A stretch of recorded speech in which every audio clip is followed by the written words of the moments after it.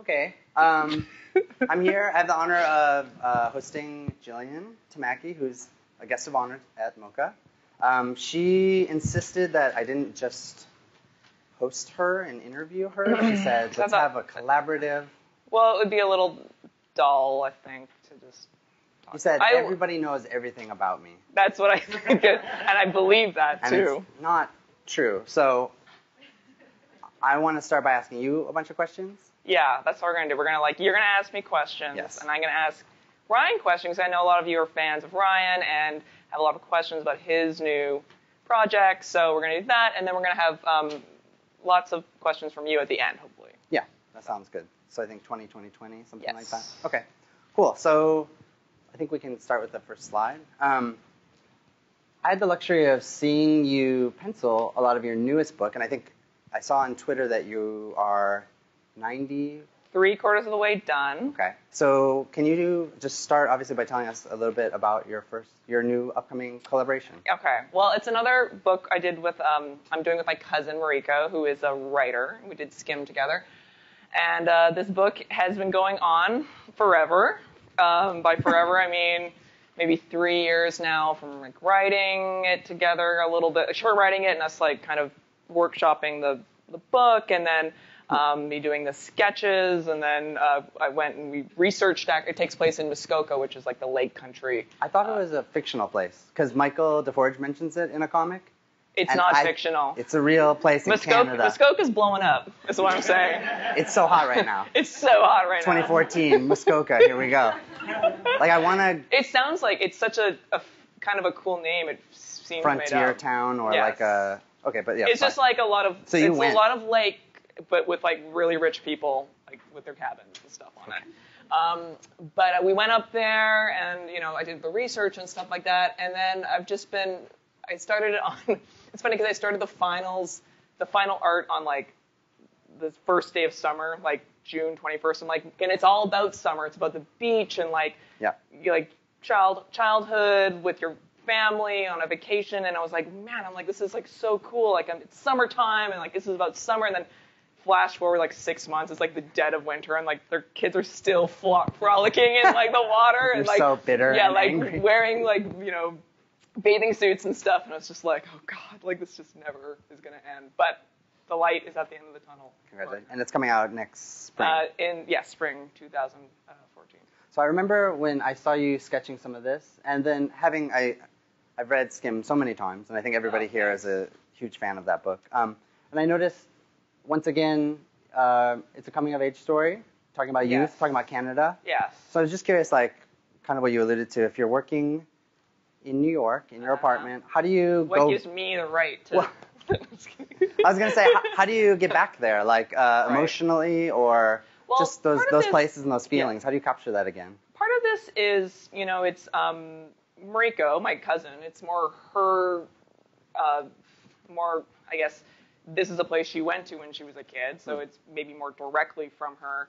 But I always really have loved comics and books and movies that are very rooted in a real place. So I don't think I could have made Skim without going to Toronto and going on taking a billion photos. And the same with this, where you just can't imagine. The reality is actually way more strange and interesting and textured than you can even hope to imagine. So I love the research component of these. And it's not just a trip to go to a lake and hang out. You're taking photos. Yes. There was a speedboat that we went on. That was pretty fun. So, that's great. Yeah. That's cool. Yeah. And then for Skim, did you visit high school? That sounds creepy. Did you go to high schools, or not that deep into? Did I go to high school? I did go to high school. But there is actually a creepy story about this, because that school is basically, she went to a very all girls private school. Okay. And we went together, and she was oh, this girl was a freak, crazy person, not school, and she was hey, I just wanted to come visit, and oh, here's my cousin. They're just so shocked that she was there. I'm we're can we just wander around? And I was really taking photos, Yeah, I don't think... under my coat kind of thing. So Yeah. there was but we were concerned because there are some themes in that Sure, yes. book, but so we were concerned that they were not going to like it very much. But once it came out and it did well, they couldn't be happier, obviously. Well, I'm sure some of the girls at that school are stoked. Like, I have a friend, friends from LA are like, that's the mall that Back to the Future was filmed at. Oh, yeah, for sure. So they must be... I think they tout it as, That's good. The legend of the whatever. I guess we can go to the next slide. I wanted to ask you, since we're talking about the youth, this isn't related, but I just liked it so much. We're friends, but you're actually one of the people that I know who actually has like outright fans. Like, and actually, no, like just like known people who just adore your work, and also like even peers of like friends of mine who really were influenced heavily by your work. I'm sure that sounds sort of funny to you, but they... Yeah, it's weird. I'm not sure but I believe you, but... I will tell you that it is a true thing. Compelling lead-in. Yeah, okay. And then I know you also teach, and you work with students a lot. So I'm just curious to... Am I pointing at my students? Did you get extra credit if you Yes. come today? But I was just curious, like, so you're interacting with a lot of people who are finding their voice or are young artists. Mm-hmm. So I'm curious to hear how that affects your work. How does it change your perspective on the work you're doing? It is incredibly frustrating sometimes because you're very wrapped up in their work and you're very invested. Sometimes it feels like you're more invested in them than they are themselves.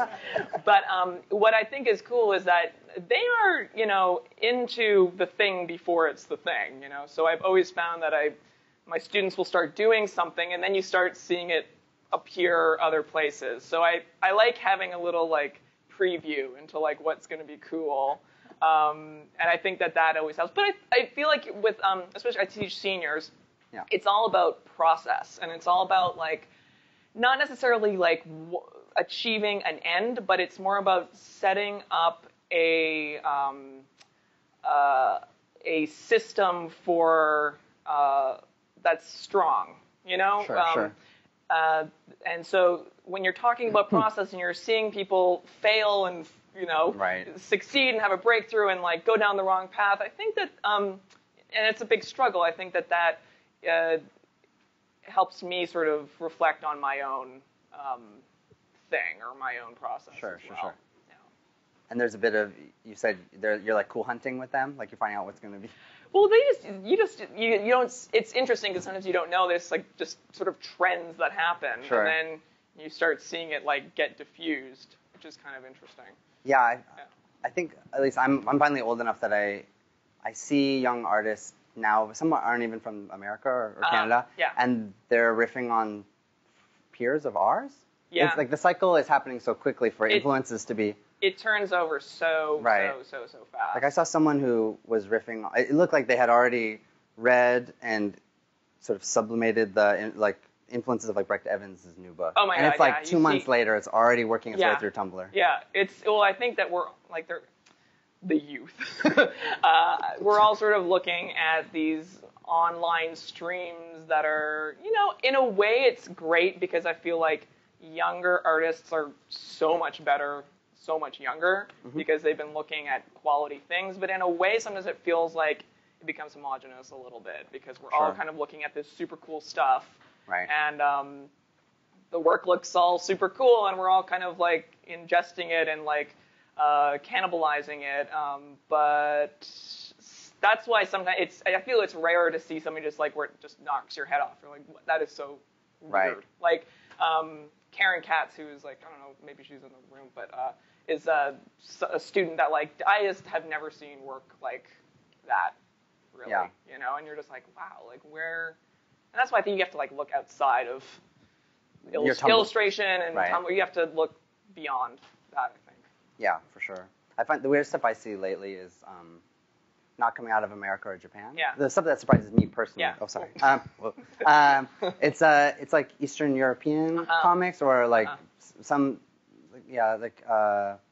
Thai cartoonists in Hong Kong. And not that we have to look that far away, but just everything else is prepackaged for me in Tumblr or on like blogs. So. What's interesting is we get a lot of Korean students. I've always had a lot of Korean students in the classes, and it's interesting because they are coming from like a different culture. They have different childhood cartoons and books that they read and folk stories or whatever that they draw upon, and it's like it's totally unfamiliar to me. Obviously, like it's because you grew up in Michigan, and I grew up in Canada. We probably ingested the same pop culture. Kids in the Hall and Degrassi Junior High. Exactly, so. And we had the same like branded youth or childhood things that we ate and we loved and we whatever. But when you have somebody from a different culture, it's interesting because you're not familiar with their touch the inputs. Points. Yeah, exactly. The original, Exactly. I know what you mean.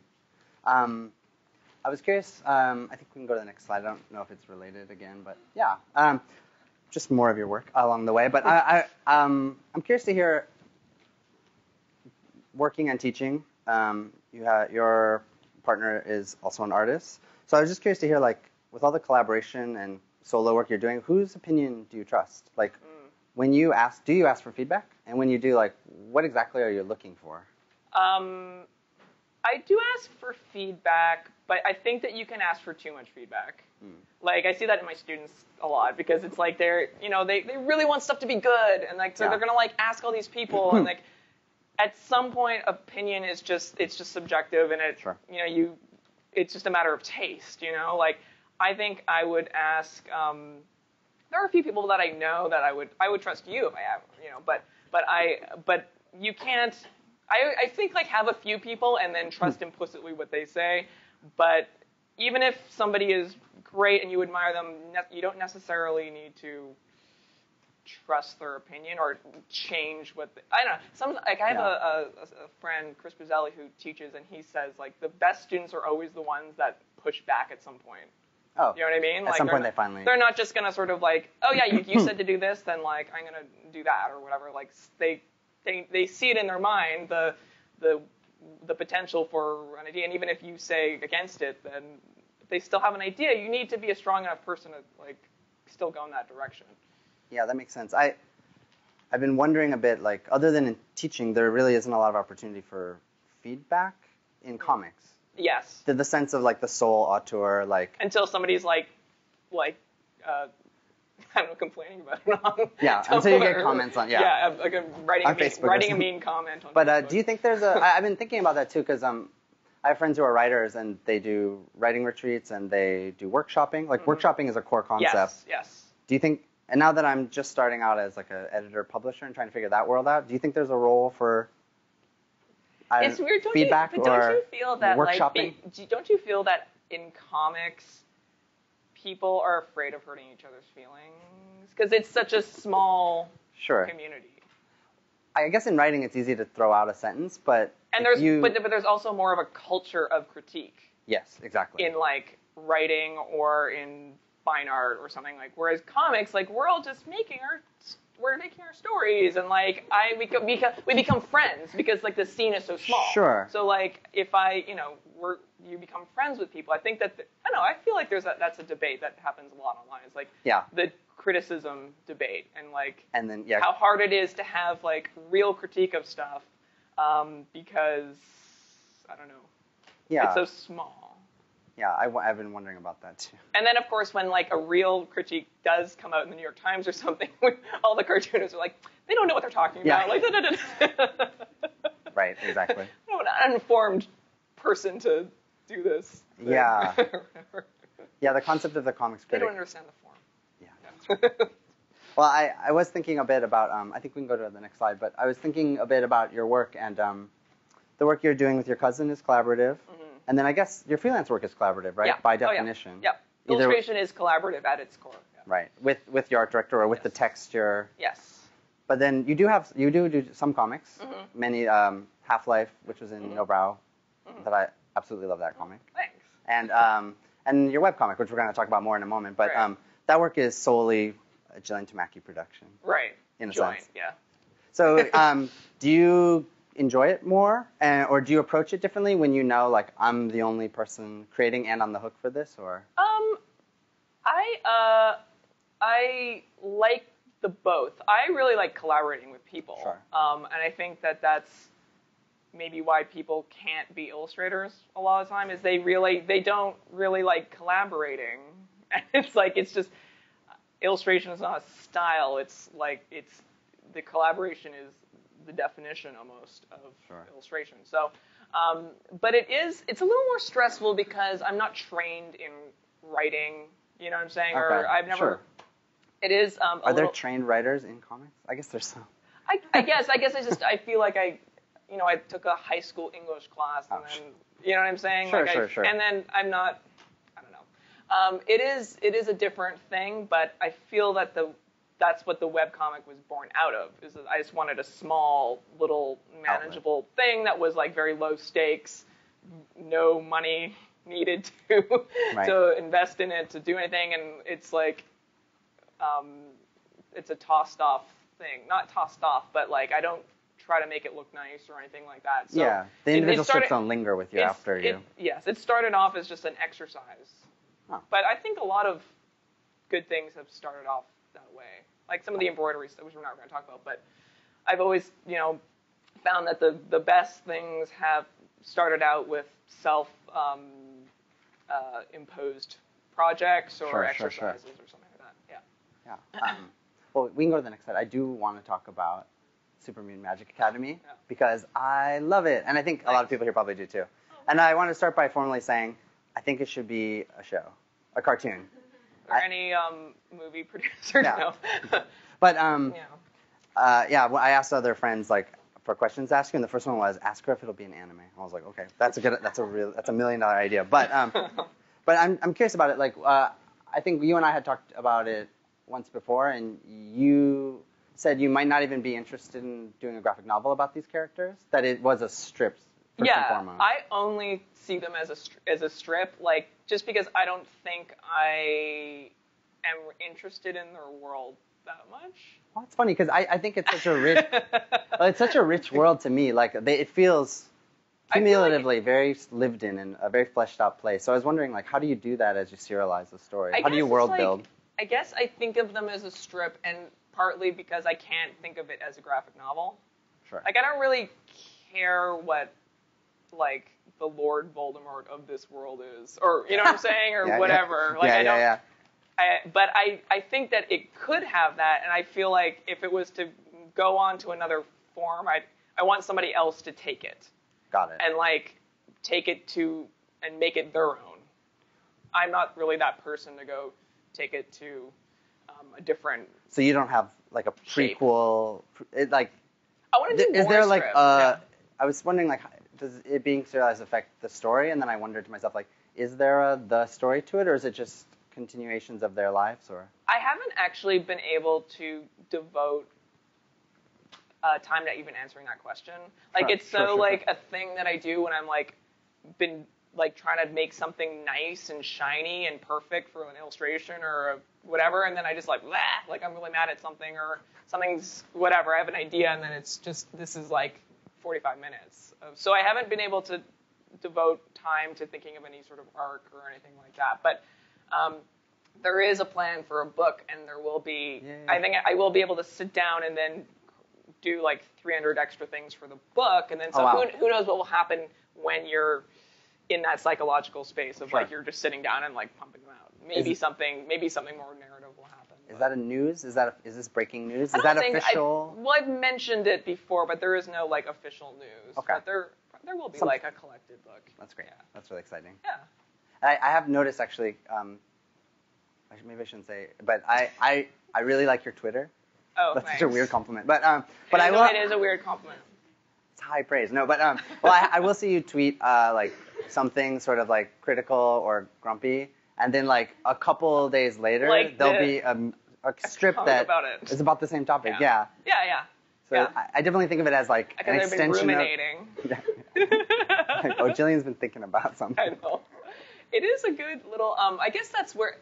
When I was in school, I just felt like I didn't really have anything I wanted to say. So, maybe that's why I did gravitate towards design. I actually have a graphic design degree. And illustration is that, it's, it was only until after I graduated and I moved to a new city that I felt like I was having more experiences. I was like living on my own for the first time, and I actually had something to say. Sure. And so that's when I first started making comics. Right. That was like the impetus to it. So it's kind of the same thing with that. Yeah, I wondered sometimes, like, I reread some Calvin and Hobbes last month, and I felt a connection to his parents. Yes. And then I was like, ah! Yeah, I was like, oh, this is how I know I'm old. Yes. So I wondered with this, like, I see different elements of friends and archetypes in the in the students. Yeah. But whenever a teacher comes, I'm always like, is this a Jillian stand-in? Yeah, the students are often my students, I think, or just being around them. Sure. And because I love my students, but it's funny because being around them reminds you that like you're 21, like you got other stuff that you're like interested in right now. Like it's New York City and it's like sure. boys and girls and it's everything else. And so you can't you have to like give them some slack because you were that way too. Like yeah, of course. So we're gonna start moving to your. Oh, okay. Well, I have one more. Okay. But yeah, if you want to keep going. I just like this one. And there's one more. Yeah. One more slide. Oh, one more after this. Yeah. Okay. So I remember we were talking, and you did all the rough sketches for your new book in Manga Studio. Yes. Do you want to talk about? I was just curious to hear. Like, it almost seemed like a bad word. Like, oh it's my God, really Jesus, like Manga kind of like a silly name. But it seems like a really amazing program. I know, it's funny because like it's so like a technical thing, but people are really intrigued by it. I think so, yeah. And like the reason is I hate scanning. I hate scanning things. Yeah. So this book, before I started, I was like, I do not want to like draw every page. There's 300 pages. I'm not going to draw all of them with a pencil and like scan them in the computer. So contemptuous of like the core tools of cartoon. I know. A pencil. You try scanning. No, I won't. No. So I was like, I'm gonna try to be smart about this. I'm gonna get a Cintiq, so I can just draw the things directly in it, and I'm going to try this Manga Studio thing. Because what's cool about it is that you can have multiple. They are not paying me to say this. Yeah, no. But they have it's multiple pages, so you don't need to have like 300 little Photoshop files. Like you just have one file, and it'll have like 200 pages or 300 pages or whatever, and you can just it's kind of set up for building the panels and moving, resizing them, and like the balloons are in there and everything. It was a lot easier. And then, of course, then I printed the things out and inked them traditionally. You did ink them, like you feel like a bit of a tool. But then you had something to show the publisher early and but it was great because you could just make a PDF of the thing. Right. You don't have to scan the thing in, fix it in Photoshop, make the levels better, and then put it into like an InDesign and then export it. It was just all there, and you can just PDF. Yeah, I think friends of mine were surprised when people like come out that you were using that or that Michael DeForge inks completely digitally. Yeah, I think it always surprises people. Horror. It's all digital. But one thing I've watched you do and I've seen online that I've always been really fascinated by and sort of shocked by was the embroidery work you've been doing. Thanks. And it's like such an extreme.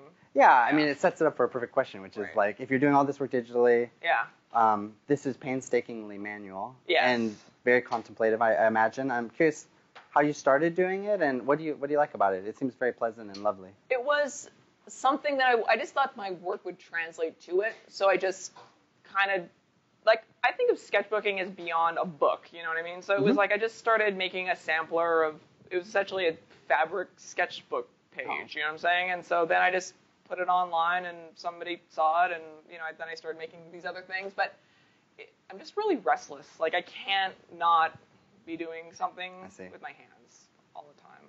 So it's a good, like, thing where you can just, like, do something for hours. And you did those penguin covers. Yeah. And that was just because I had put stuff on my blog. Like, so many good things have happened to me. That's why I say to students, it's like, you just need to show it to people. It's like, do the work that you can't help but do. You can't choose a lot of the time the things that come your way. Like, or you can't, like, really control who thinks your work will fit with that. You just need to be good at the thing and, like, show the thing. Like, you would be surprised how many people never get to even just showing the thing because they think it's not good enough or it's not exactly right or I'm going to do it later or whatever.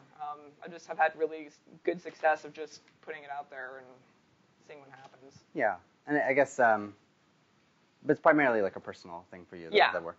Yeah, I mean, this is too labor intensive to really monetize, like... Don't use that word. or do, like, monetize seriously an illustration thing. I wouldn't like that. I mean, the thing with the digital, like, and the all digital, is that it's so funny to be, like, tied to materials in that way, because illustrators and cartoonists have always sought the most efficient way to do things. Right. And right now, the most efficient way to do things involves like a digital component for a lot of people. I mean, you can be a traditionalist, but like those guys that were painting with gouache and oil paint, like in the 60s or whatever, they were hacking the medium too. Sure. To like stretch it as far and fast as possible.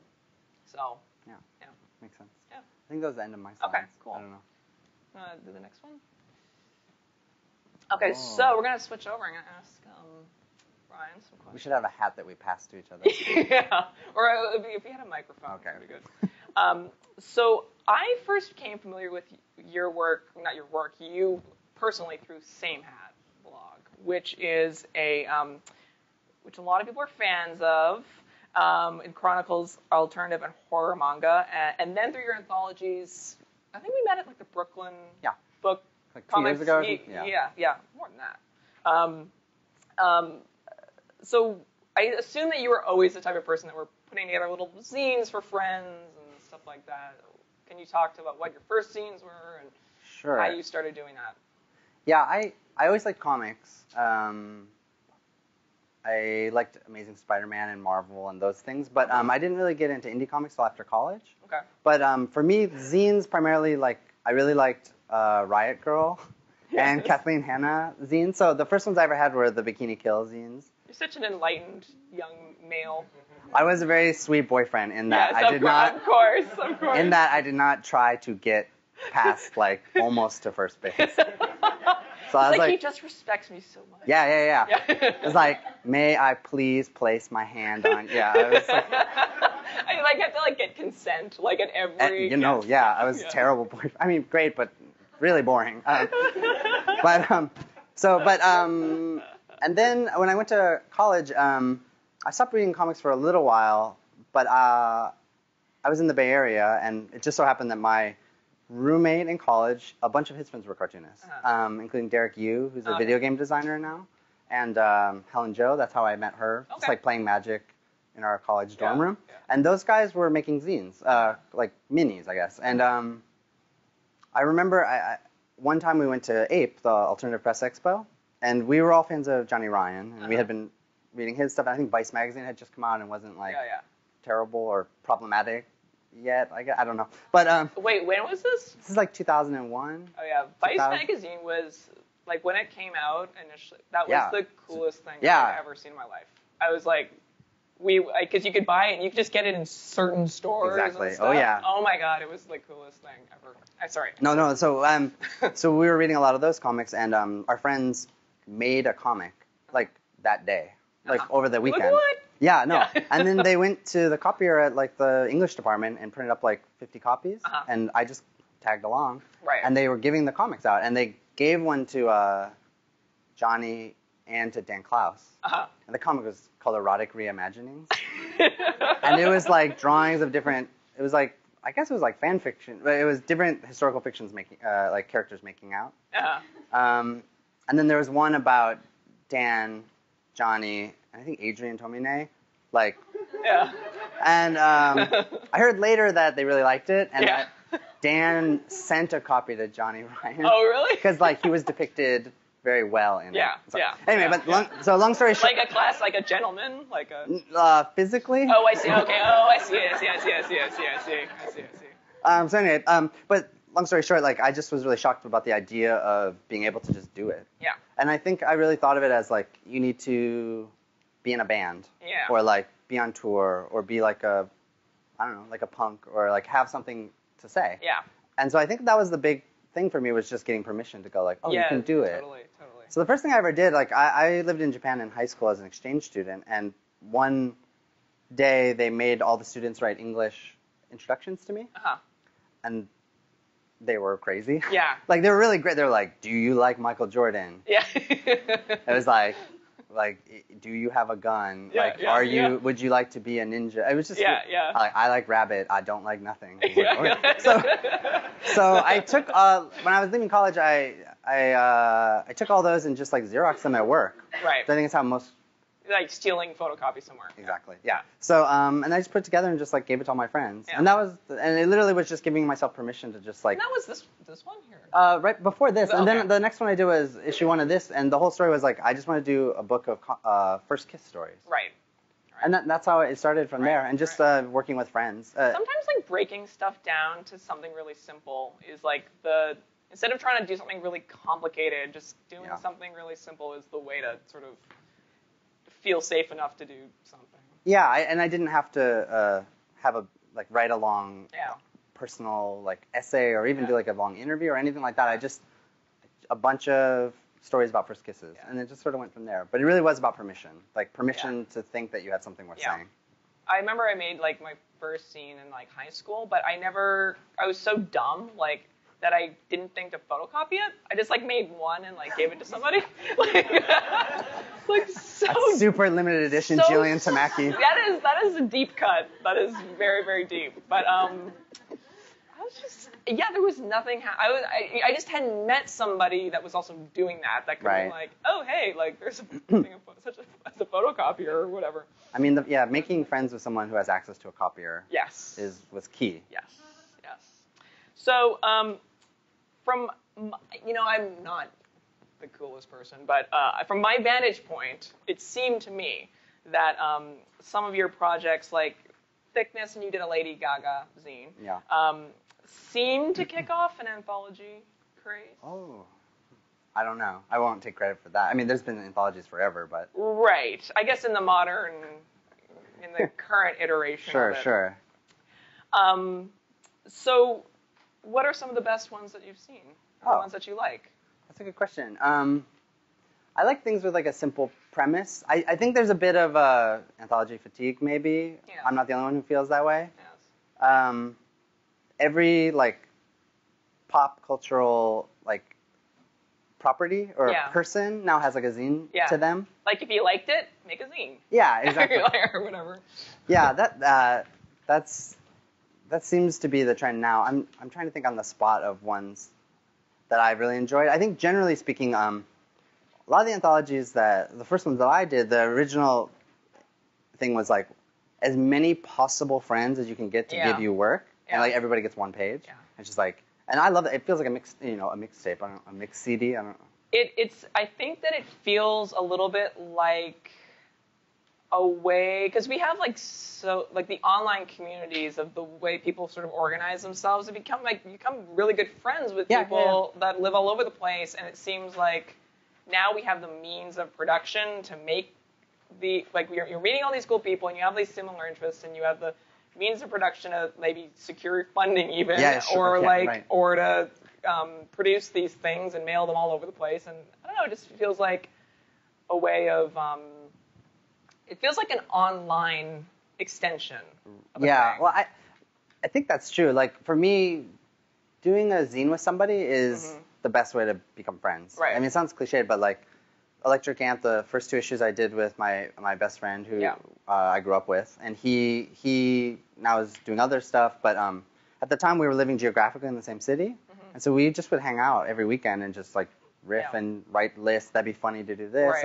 and then the Thickness books, and before that, the Lady Gaga book, that was Michael DeForge and I, who I've mentioned before, we did those together, and we were pretty good friends online, and run in the same circles, and would email a lot, but it wasn't until we actually made something, the act of making something together really tightens the bonds. Yeah, for sure. And I think, so generally speaking though, the direction I've been taking has been away from one page per artist, just mixtape things. Yeah. Which I still love that kind of approach, but with Thickness and then now with the new stuff, it's less people, more pages, longer stories to try to really get a it's just hard to say something worthwhile in one page.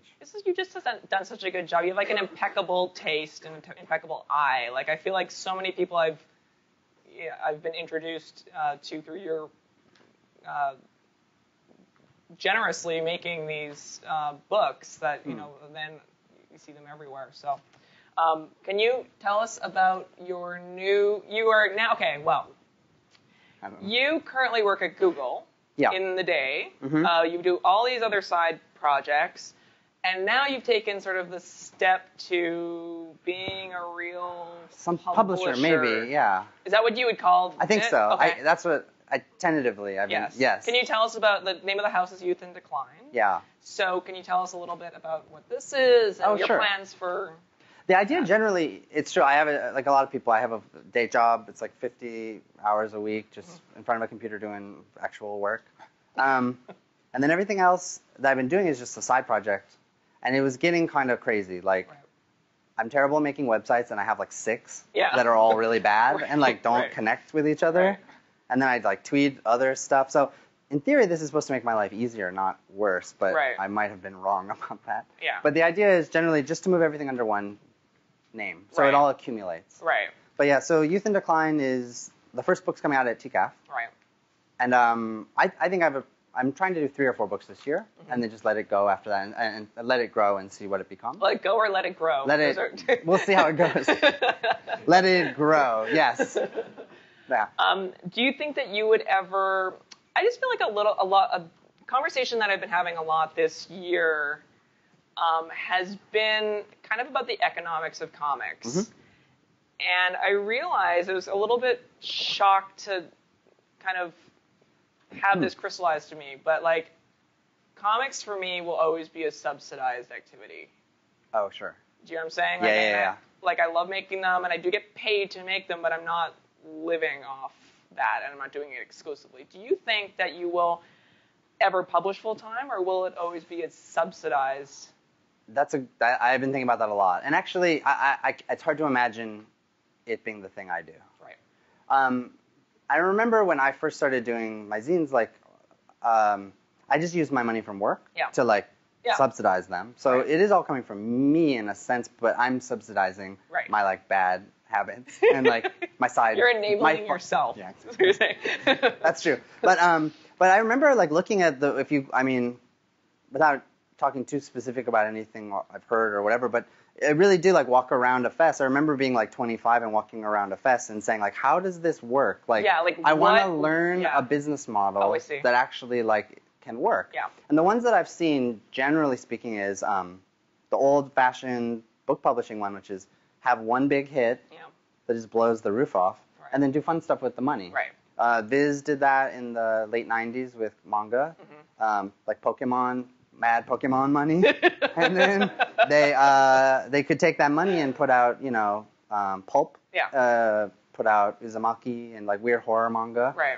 And then when that money isn't flowing or takes a hit, then the cool weird stuff gets cut. Yeah, and that's how any book publisher works. Right. Like you shoot for having 1 or 2 big hits, and the rest all come under that. The other ones, Twilight floats all the yep, like MFA or whatever.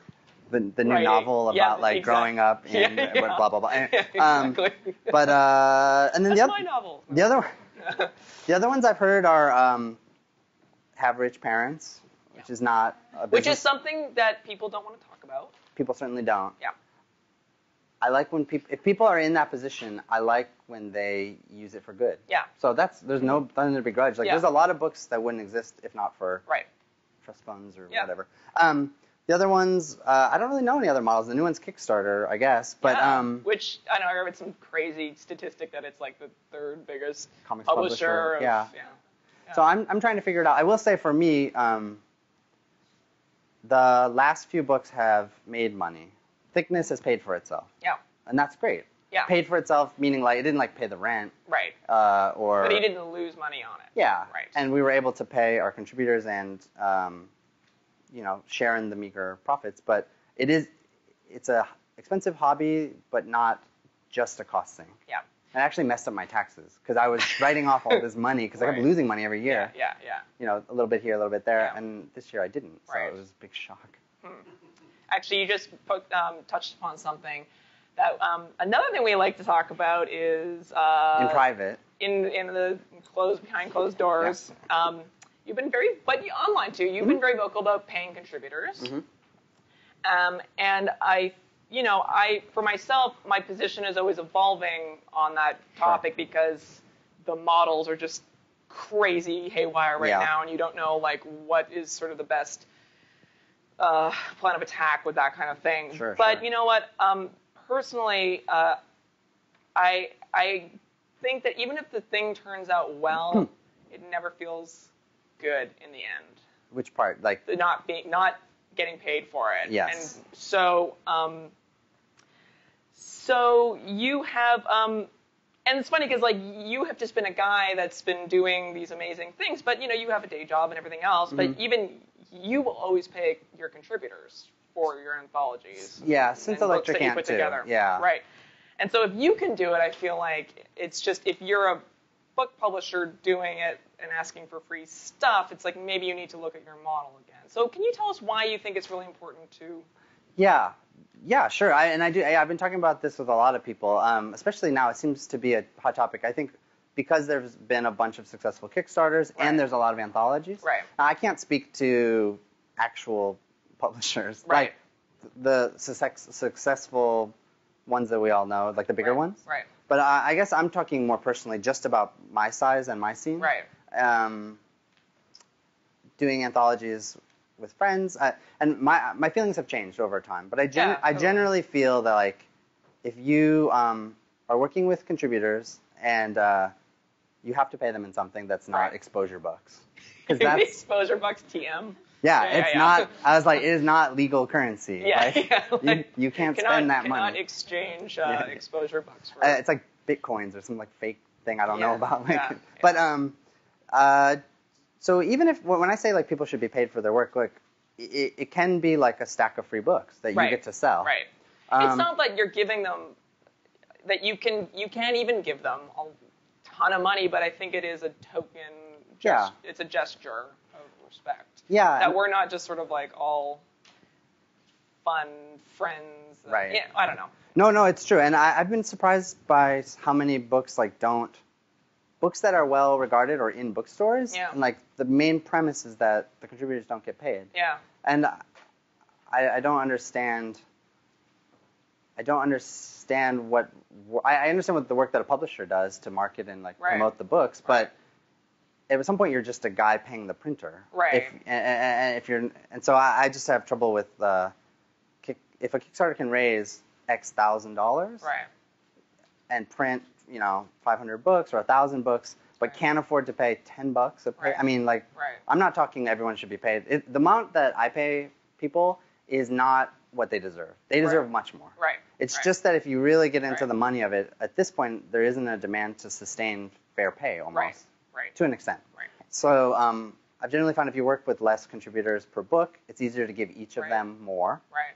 But yeah, if you can afford like $10,000 to print this book run, but you can't give everyone $10 a page, then like you can't actually afford to print the book. Like that's it's an input. Like the thing I said to somebody was you can't like sell a shirt that you made if you can't afford to like pay for cotton. Yeah, exactly. Like that shirt does not get made. It's sort of interesting because the Kickstarter thing, it makes things actually possible, like physically possible to make a thing, but maybe that thing is not made in a sustainable fashion. It's about, I guess, maybe sustainability. Yeah, I think that's fair. There's just so many good people is the thing that are willing, that are so passionate. It's just artists, like they're so passionate about things, and they want to make things, and they want to collaborate and be part of a cool thing, and like make new friends and stuff. It's like sometimes it's just so seductive, but I think it goes both ways. Like I mean, we have talented friends who do stuff for free all the time, and like if someone I like is like, hey, can you write like a 2-page like interview for my zine? I'll do that for free. It's more of a philosophical thing, but there's always going to be, and there always should be, that like I think Mickey Zakili, who's a friend of mine, said something really smart when there was a popular comics, I was going to say journal, but then I gave away who I'm talking about.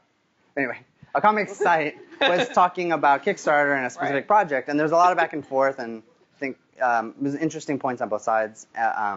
And Mickey said, the premise of this whole argument, not in these words, basically the whole premise of this argument is messed up because it's making the assumption that you need $2,000 to make a zine. Right. To like do high color printing, and you really don't. And I think that's a good, for people who are starting off and making books, like you really just need access to a copier. Right. And if you write it yourself, you don't have to pay anybody. Right. So there's always that. Interesting. Maybe the next one. So, and then the next one. Oh, sorry, can you go back actually? This is your studio? Yeah, I have a little office space. Yes. In San Francisco, where you live. And it just is a risograph and like a bear, like a couch. Yeah, I don't even have drying racks yet. But me and a couple of friends, Hannah Kaylee's here, who's a friend of mine. We are there most weekends just printing. And so we do some projects for friends and mostly, but the risograph craze is crazy because you can do high quality stuff for super cheap. And it looks so cool. Yeah. It does. For sure. Maybe the next one. So, this is the Dome. And the Dome is a very special place to us because you organized. It's a weird way to end. You organized a kind of a retreat. Mm-hmm. I'm gonna go to the next one. And it was you even had. We should have worn our shirts today. I know. I didn't know. You even had t-shirts made up. Yeah. This is on the top of. This is in Joshua Tree. And it was so. Can you actually go back for a second? We were like, they're gonna think we're so weird. Like we're gonna think that we're a cult. A cult, and like, yeah. Like you're the cult leader, and we're like a. And then we looked at like these pictures, like we look like a youth group. Yeah. We look like an Asian church. Like it's like not tough. And then Lisa and I are like these weird missionary like. Oh my god. Yeah, we thought we were a lot cooler. Yeah, like a lot creepier. We were creepy. Not dangerous. No. Here's the next one. But we did have a lot of fun. Here's Lisa Hanawalt. This is after we just got there and we were like running around. Like they have a pool. They have mountain lions. They have mountain lions. They're birds. Went on a hike. Next one. Here's food. Helen Jo making kimchi fried rice. Yeah. It was fun. I think, the thing, I'm sure a lot of people feel this way too, but there's certain friends you only see at cons. Yes. And usually when you see them, you're dehydrated. Yeah, you're hungover like we are now. You're probably hungover like we are right now a little bit. Yeah. After karaoke for 4 hours. But it's a bit of a bummer in that, like, the connections you make to these people are important and personal, and they're through comics. Yeah. And most of the time, honestly, like, you just want to, like, talk about comics and talk about that stuff. But if you only meet while really tired at a group table afterwards, it's a bit of a bummer. Yeah. So the premise for this was just like, let's all work somewhere together. Yeah. So the thing I was talking about workshopping. Yeah. Not even kick ideas around, but there was a bit of that. There was like Anthony Wu was showing us how he does digital coloring, or Derek was showing us a new game he was doing. Yeah. But the main thing was just like, let's actually hang out not at a con. Yeah. And like make this real. Yeah. It's just interesting. Again, I feel like these are people that you actually are interacting with daily because you're online with them and like they're your friends and like our brains are in like an online sphere. Yeah. So much. It is the environment now almost. And that's easy. It's easy to sort of like follow people's work where it's so easy to do, but it's actually kind of hard to take it offline and into real life. And that's like what I feel like you're so good at doing is like you have this boundless energy and like you actually when you say you're going to do something, you do it and you say I'm going to like get a big dome and we're all going to get together. I was drunk when I wrote that first email or something. I was like, let's all go to the desert. Yeah. But then you researched it, you set it up. Like made shirts. It was like you made shirts, you tricked Michael DeForge into designing shirts for us. He didn't come. Yeah, I know. I did mail him a shirt. Yes. And then I emailed him every day while we were there. Like he was CC'd on all the emails. It's really mean, isn't it? He was Ryan karaokeing at a weird bar. bar. We should go to the next one. This is the last one. So here's us working. You're making a scene or something. And Lisa was working on it was great for me because I just got to see all you guys working. Right. So I saw you penciling. That was, and I realized I took a lot of sneak photos. Oh. Like when you guys were all asleep, it sounds really weird. Oh. No, but I remember I really did though. I remember getting up one morning and being like, wow, and like Helen was working on her contribution for a Sailor Moon zine, and Lisa was coloring something for her book, which is debuting like now. Yeah. And you were penciling, so I was just, it's fun to actually like see those things in real life. Yeah, it was great, and I feel like I've heard of other people doing similar getaway things, and I feel like there is that desire to, extend those online relationships to real things. It just takes a lot of effort because everybody lives all over the place. Yeah, and I feel like there's some shows, a lot of the comic shows now are sort of evolving a little bit into like the European festival model. Yeah. And it has the initial premise is like workshops, maybe not selling at a table, but actually like symposiums, talks, workshops, and I think that's touching on the same thing. Right. Like people want more than just the selling behind a table transaction thing. So. Yeah, for sure. I think we have like 10 minutes for questions if you want, Jillian. Yeah. So it's house lights. Well, there's more people here than I thought. Thank God you can see that. Hi. Hi. Thank you so much. It is so much fun to hear you guys chat. Oh, awesome. And it's nice to see, that you have like this. That there's a community of people who are making work and making comics. My question is, do you have advice for people who are just starting out in how to create that community? Like how do you make friends with cartoonists? How does one make friends and influence people? Yeah, for power and no. Yeah, go ahead. I just have. I'll just tell you my own experience.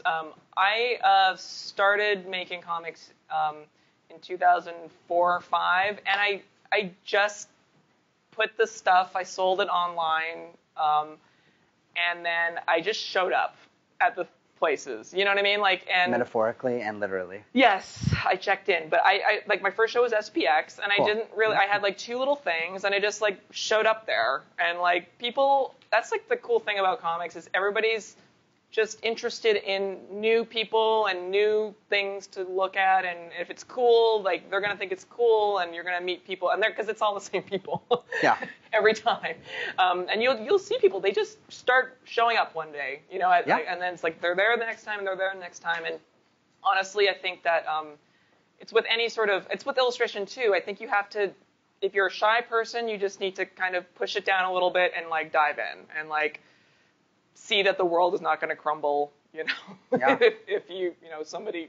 you put your stuff out there. So a lot of it's just the repetition of going to shows. Yes. I mean, that's a luxury that some people don't have if you live somewhere where you can't get to these things. Right. But if you really just come to the shows over time, like the bonds start to build. Absolutely. Yeah. And this one sounds really silly, but it sounds sort of weirdly. It sounds weird, but if you like someone's stuff, I think just buying their mini is the best thing. Like, it's not buying friendship, but I really like the way that most of my people I work with, at least, for they're all my friends, but it really just started with buying their mini. Yeah. Just like, or do a trade, or like literally just like $2. Put your money where your mouth is. Maybe I emailed you or something, or I was just like, hey, your thing is cool. Yeah.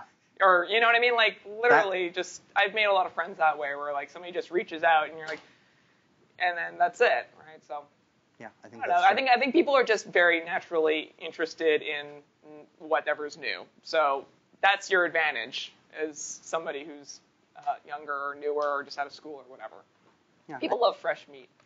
I say that just to go back to the illustration thing a little bit, it's like, I think students get or beginning illustrators get very frustrated in that they feel they don't have anything to build on. Mm-hmm. They don't have any new job, like any clients. They don't have anything sort of going. They're just starting out.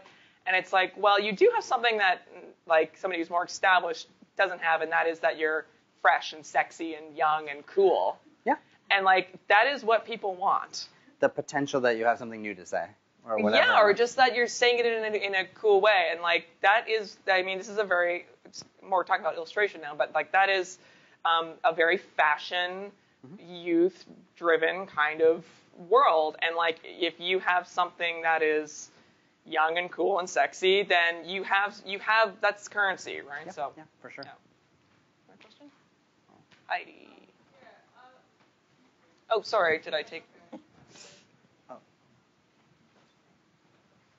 I just wanted to ask you more about the risograph. Okay. Because that seems to be the buzzword. Everywhere I go, I hear So risograph. hot. So could you just explain a little bit more about the wonderful machine? Sure. Well, every time I talk about it, it gets harder to buy stuff on eBay for cheap. So it's kind of a double-edged sword, I guess. Can you maybe just break it down even further, like what it kind of roughly is? Yeah. So it's a Japanese-made machine, and it's basically like a high-volume screen printer. I think the technology is mostly like a mimeograph, and really what it is it's a scanner or a connection to a computer, and it whatever you input or scan, it burns it onto a screen. So it uses heat to burn a really thin screen, and it's all automatic, so it takes like 30 seconds. And the screen is like a layer on a screen print. And it can print about 100, I mean, the reason people like it is it doesn't use heat to print, like toner, like a Xerox, so it doesn't break down that much. And it just prints really fast. You can print 150 pages a minute. In a way, it kind of looks like a photocopier. Yeah, it's like, it just goes. But the cool thing about it is it does color. And the way you do color is very similar to screen printing. You print one color out, swap the drum out. It looks like the ecto containment unit from Ghostbusters. You press the green button and you pull it out. It's real heavy. And then you literally just put another color in. And then you just run the paper through again. So it's like screen printing in that you can do, trapping and multicolor prints. But it's really fast. It's super blue collar. It's like a work machine. The one I have, I got from a church for like $400, and I think they were just getting rid of it. It also weighs like a ton. Right. Like busted knuckles, and it's just crazy heavy. But basically, they're used primarily by churches and schools in Japan, and churches here in America too. So it's just very economical. If you know somebody who has one, it just has it ups the production level quite heavily. There's I started a mailing list for people who have them. You can email me later if you want to join. But we just are like, oh, this thing broke. How do I fix it? But yeah, they're very in vogue right now, and it's less because it's trendy, and I think more just like it literally gives you a great value. Yeah. For the money you'd spend at Kinko's to do a simple black and white thing, you can do these beautiful duotone or multicolored books. Some of my students are very into like printing, like silk screening and etching and stuff like that, and I feel like that is a high volume way of doing that too. Yeah, I'm never one of those people who like screen printed covers on comics. Right. Because you have to pay like $7 more for the book, and it just doesn't add that much value for me. But the resells are they're from the 90s though. They're kind of there's new ones now. You have to buy them used. Almost everyone who has one who's used, but they're allowing things like Oily Comics uses one just for black and white. But because of the volume and the cost per copy, it just makes it much more economically viable to do lush or just basic stuff. So, but I first heard about it because people in Providence, RISD kids like Mickey Zakili and a few other folks. But there's a couple people in New York have it. Yeah. Toronto, Providence, Austin. So it's probably a friend of a friend has one if you're a kid who wants to print yours on it. Yeah, I know Pratt has one. And, yeah. But it's just a means. It's just cheap and it's pretty, so it works for me. Yeah.